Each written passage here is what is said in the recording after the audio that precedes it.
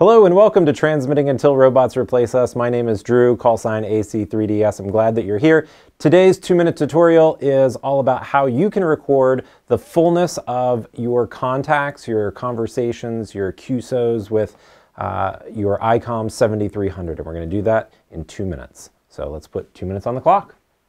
You're about to make a really awesome contact and you want to record it for posterity. So how do you do it? The first thing is make sure that you have an SD card in the machine. Then you're going to want to go to Menu, Set, SD card, and make sure that you have previously formatted the card. If it's already formatted, you don't need to do this ever again. Next, after that, you're going to want to go to Menu and make sure that your record settings are properly set. So I'm going to go here to recorder set, but before that, note play files is here, and that's where you're going to go to listen to the files afterwards. Alternatively, you can take the SD card and put it into a computer and listen to it there. But let's go to the recorder settings. I'm going to go up here to the top, and I'm going to say my record mode is going to be both the transmit and receive audio. I'm going to say for my transmit record audio, I'm going to choose direct. I'm not using the monitor, so it's just straight through the mic. So we're just going to leave it at that.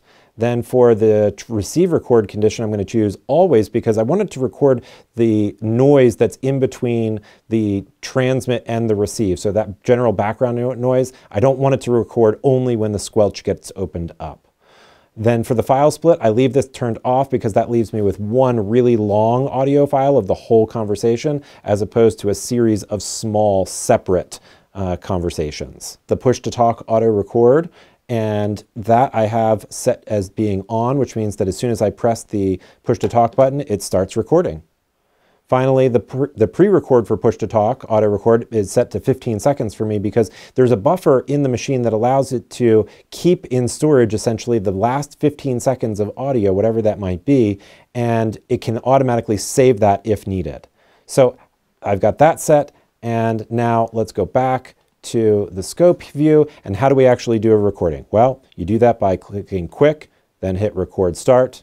And now that it's recording, you are good. And then you can always stop it by clicking quick again, record stop. You can also do it by clicking the push to talk button and then it's recording. And then you can always click the record button there and choose stop recording. There you have it.